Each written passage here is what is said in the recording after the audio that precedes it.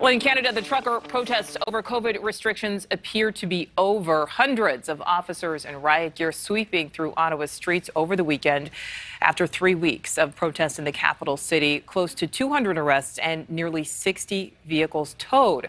Now, meantime, in our nation's capital, security ramping up amid fears of a similar truck convoy protest. Fencing around the Capitol grounds set to be installed ahead of President Biden's State of the Union address next week. Right now, it's not clear if the truckers plan to cause the type of disruption seen in Canada. Now, correspondent Evan Lambert live in the nation's capital. Evan, you spoke with two truckers today. One says there are plans to shut down roads, but the other says they don't want to cause chaos.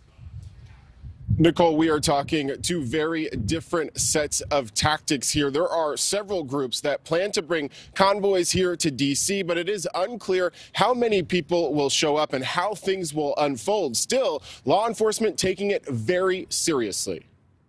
NewsNation speaking to two planned U.S. trucker convoys that share goals with the trucker protests we've seen in Canada.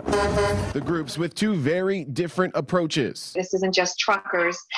There's moms and Subarus and the family dog and the kids coming. Maureen Steele is behind the so-called People's Convoy. It's organized with a website, fundraising, press releases, and a map of the group's route from California to the D.C. area.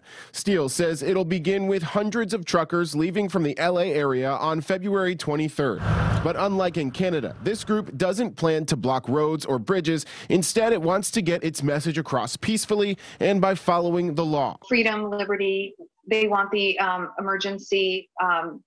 national emergency lifted, and we want accountability. Another group plans a more disruptive approach. The beltway and other roads in and out of the area will be shut down, threatening to block the major thoroughfare in the D.C. area. The People's Convoy's plans don't bring them to D.C. until after the March 1st State of the Union. But NewsNation is learning, as a precaution for the unknowns of how the trucker convoys will unfold, Capitol Police plan to secure the Capitol with the 7-foot fence that was in place for months after January 6th.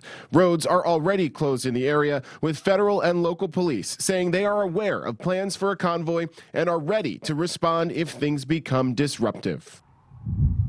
And NewsNation is told by two sources that the fence around the Capitol building is set to go up mid to late this week. Nichole? Yeah, lots of feelings about that fence going up. All right, Evan, thank you for that. Thank you for watching. Click the red subscribe button below so you can get more of NewsNation's fact-driven, unbiased coverage.